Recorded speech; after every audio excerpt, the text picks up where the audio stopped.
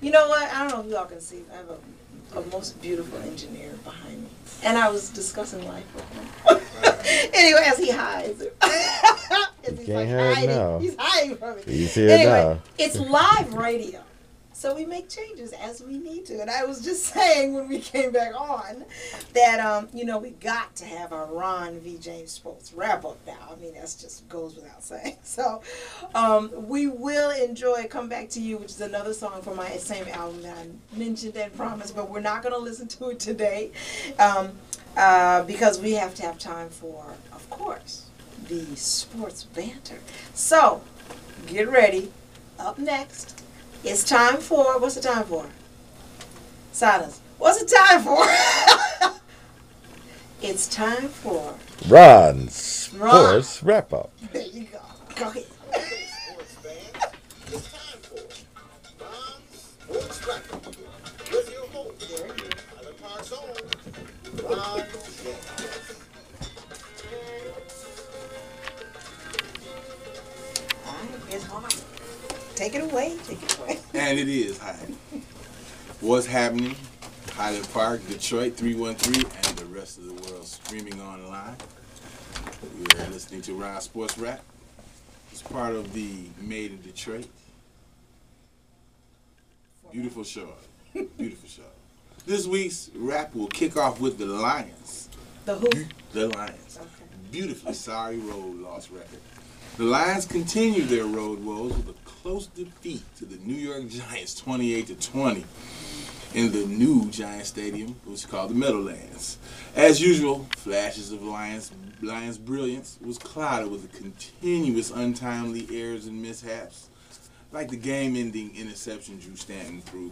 Always seems to thwart any comeback, but it keeps you thrilled, and that's why Detroiters love it. If you're a diehard Lions fan like my brother, you're probably like, yeah, we almost got him again this time.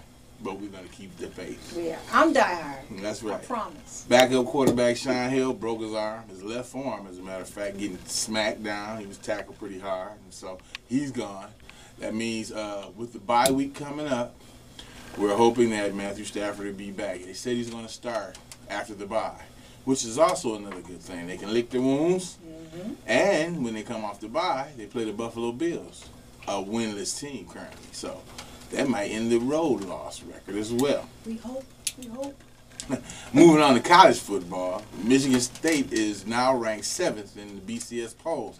Looks pretty good for them to get a good bowl game.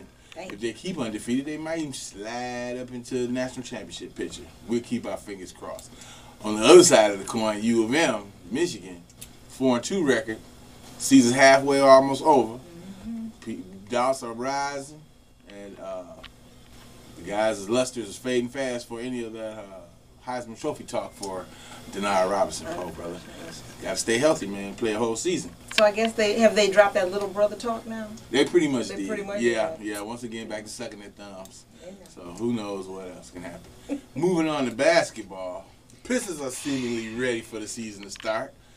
Currently 2-4 in the last in the preseason standings. Looks like they're distracted.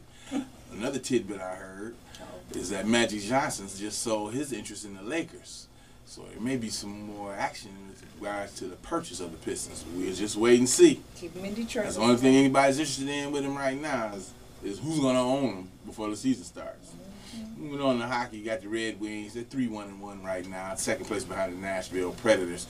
They're going back and forth. Nashville's 3-0-0. Wings look real good, actually. Got that speed going back again, and that's how they win.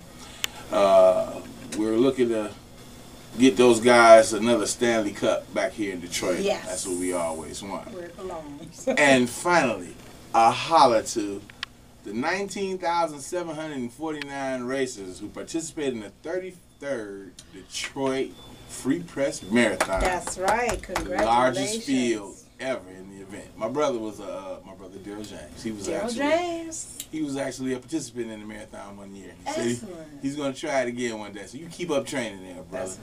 Before we leave that, Dr. Tanya Martin. Dr. Tanya Martin. She's a walker. Also she a walker. participated. Yes, she did. Handicapped. So, congratulations. Largest crowd ever. Wonderful. And that's what we love about it. That's a wrap. That's a wrap. It's a Ron James rap. Thank you so much for joining us.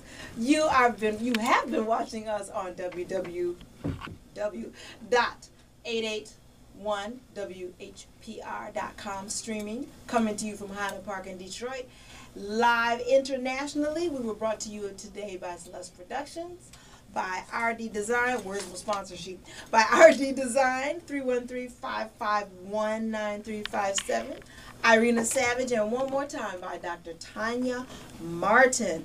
Check her out for counseling services for family, individuals, and couples at Apex Behavioral Health, 313-271-8170, or Center for Individual and Family Counseling at 248-443-8494.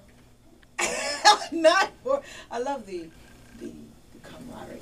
Anyway, we thank you for joining us. We'll see you again next week. Have a blessed everything. And we've got some great guests coming up. So stay tuned. Check it out. Have a wonderful everything. Bye-bye.